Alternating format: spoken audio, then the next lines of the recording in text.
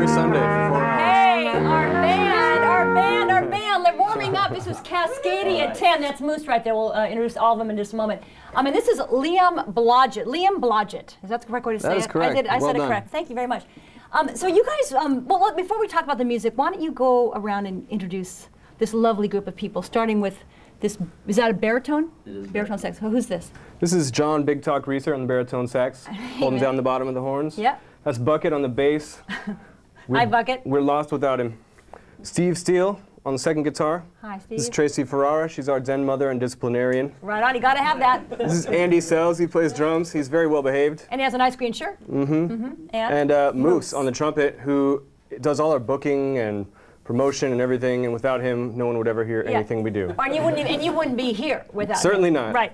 So let's talk about the music. Afrobeat. We were talking earlier. Tell us about the Fela. Is that what you say it? Yeah. Fela. So tell us about Fela, because he started this music basically. Fela Kuti was a Nigerian musician.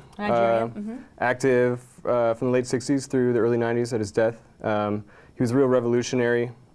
Faced a lot of repression for speaking out against the corruption and greed and just powers that be in his home country of Nigeria. And he made this irresistible, sexy, really inspiring African kind of funk music, sort of informed by James Brown, but with a really distinct African rhythmic edge to it. And so it's political. It's definitely got very strong political undertones. Yeah, Fela's Afrobeat definitely does. And so, but you guys call it, you play what?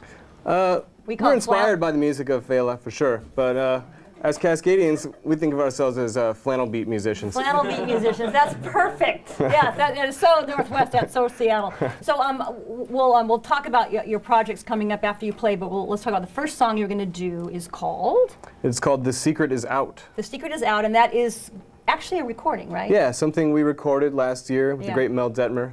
We released it as a digital single and possibly considering putting it out on vinyl later this year. A 45. A 45, I love it, a 45. All right, so you're going to do a little more warming up, a little more snacking perhaps, and we'll be back very soon with Cascadia 10. Yeah, nice. Let's hear it. Who wants some pita chips?